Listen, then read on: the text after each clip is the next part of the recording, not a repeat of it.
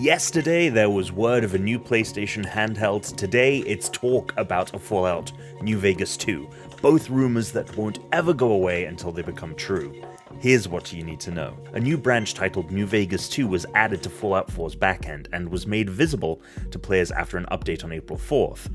Think of software and game development like a tree. The trunk is the game itself, and developers can create branches from that trunk to work off of without tampering with the actual project or stepping on the work of another developer. Since this New Vegas 2 branch is connected to the trunk of Fallout 4, the speculation is that the game's next-gen update that was announced last fall with an intended launch sometime this year will feature new content around New Vegas, specifically content created in Creators Club, third-party mods initially developed by fans. While the branch has since been either deleted or properly hidden from users, that hasn't stopped people online from speculating about a New Vegas sequel.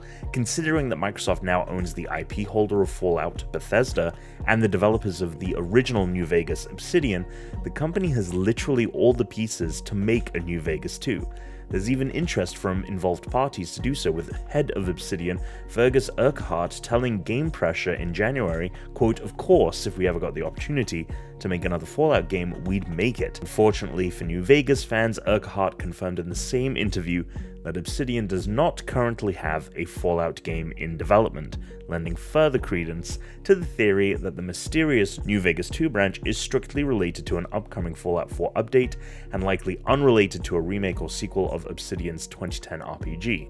Going back to yesterday's PlayStation handheld rumors, which made mention the device would include controls akin to a DualSense controller with haptic feedback and adaptive triggers, it seems the company might take things to a completely other level with a potential DualSense 2, with a new patent application that suggests Sony is looking to implement temperature feedback into its controllers. The company has filed a patent application for a material that can simulate temperature feedback to its controllers in order to reflect what is going on during gameplay. The controller would feature a malleable membrane for its exterior rather than the hard plastic of traditional controllers. Not only could this membrane change shape based on what was occurring in the game, but an electrical current could pass through it in order for the user to feel a simulated change in temperature.